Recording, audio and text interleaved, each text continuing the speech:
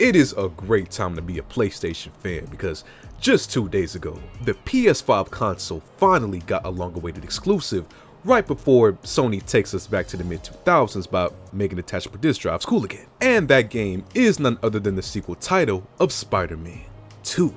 Now, no matter what kind of gamer you are or what console you decide to play on, chances are, in the last 48 hours, you've heard something about this game. Whether it's the praise for innovation that the game has brought on a graphics and gameplay level, or the new MJ face that looks AI generated, whichever comes first. But listen, everyone has their own favorite type of game and, game genre that they always like, and that's cool, but, just from what I've seen out of this game, any person that grew up either liking Spider-Man or, just a fan of open world games with immersive stories in general will find something fun about this game, deadass. Like, the only other time this year that I could easily recommend just trying the game was with Starfield, and ironically enough, that was an exclusive too. Now, which one is a better game is kind of interesting to think about.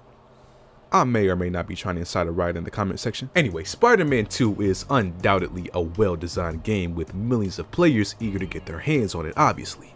Except even a game as big and as good as this one isn't exempt from what I like to call the day one curse, which is basically the glitches and bugs that every game has at launch, usually fixed within the first patch, but still annoying as hell to deal with. Now, gameplay wise, players have reported Spider-Man 2 to have seen, your classic glitches spawned by the day one curse. Shit like crashes, levels not loading, being stuck in weird places, pretty much your basic package of issues that make you want to hurl the controller at the monitor. But of course, all minor and easily fixable with a simple game restart. However, for some, there's a glitch that's a bit more fatal gameplay wise and arguably the worst one to run into because it happens before you even get to launch the game for the first time. Players have been reporting that there's disc versions of Spider-Man 2 out there that are completely unplayable from the start. And I'm not talking like the first mission start. They claim that once they try to do the installation of the game data, there's some sort of error that either gets the installation stuck at a certain percentage or the disc just doesn't even get recognized by the PS5 console altogether. Some pretty hardcore bad news. Now, I have done some digging in the depths of Reddit and other places, and a solution for a good amount of people usually revolves around restarting the download or the console, or maybe putting it in rights like how they did iPhones back in the day. But seriously, some people even had to take more extreme measures just to get the game to install, like installing offline, rebuilding the console's database, cleaning the cache, just going out of their way for this one game. But unfortunately, some players are still on the sharp end of the sword because there's reports of players still not able to play after trying everything I just listed along with other methods.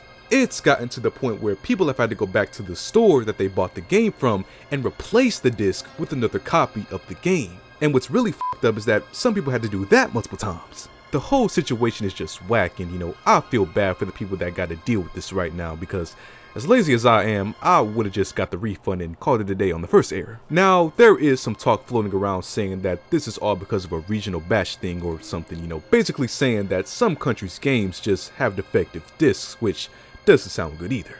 It's just another event that pushes us towards an all-digital games future, unfortunately, because there hasn't been any case that I've seen of this happening for the people who bought the game digitally.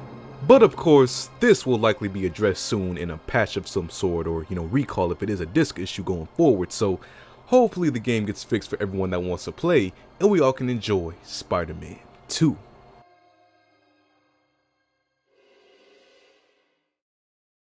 So what do you guys think about Spider-Man 2 and this glitch, man? Have you guys, ran into it? Have you heard somebody ran into it? Feel free to comment down below. And as always, if you like on the video, subscribe if you haven't already.